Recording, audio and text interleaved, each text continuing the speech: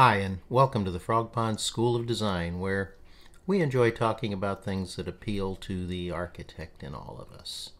Today I want to talk about building safety, especially fire safety. There are a variety of strategies involved in this, and it's fascinating to see how they kind of all work together. Building codes address this in a variety of ways in terms of building size, materials used, and that sort of thing. But one of their major emphasis is exiting. They make sure that it's safe and readily available in terms of getting out of the building, providing the building occupants with a route out of the building that's effective. Most building safety strategies involve giving you more time to get out of the building. One of these, where technology has kind of stepped in and helped us, is what we call in the business the automatic fire suppression system, which is probably known to you as sprinklers. These are very effective. Their purpose is to slow the spread of the fire to give the occupants more time to get out of the building. But it's not at all unusual for the firefighters to show up on the scene and find out that the flames have already been extinguished. So again, these sprinkler systems are really effective. Now let's look at something really remarkable. If you remember the McCormick Place fire in Chicago back in 1967, you recognize that this building was destroyed by a relatively small fire.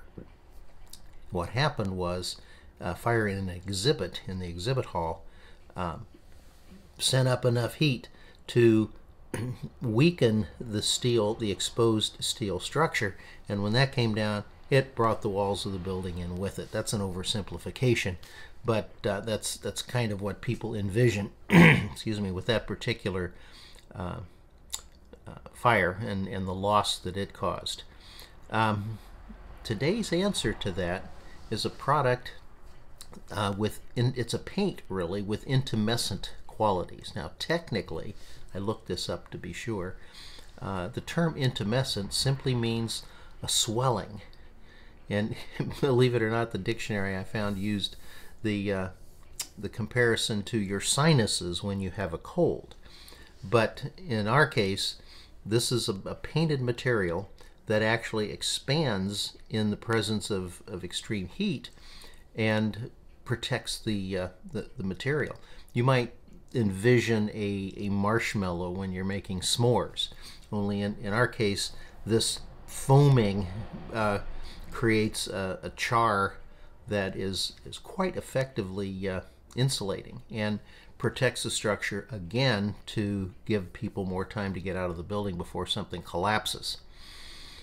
In the case of combustible materials, there's a form of this material that besides insulating also chokes, seals the substrate if it's a combustible substrate like wood, keeping the oxygen out so it can't really become part of the fuel for the fire, and that part's really effective also.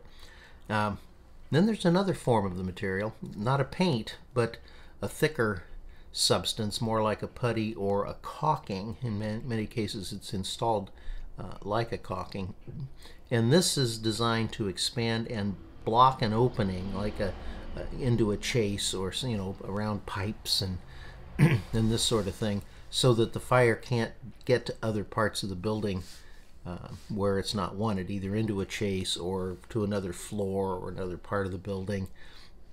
This is generally called fire stopping, and again, another strategy for containing the fire so that everybody can get out more safely. Now, fortunately, it's great to know these materials are there.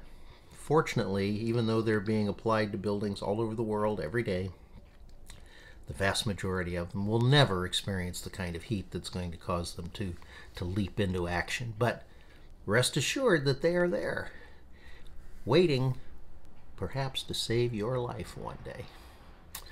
Thanks for joining us today at Frog Pond's School of Design. I look forward to seeing you hanging around the pond again real soon.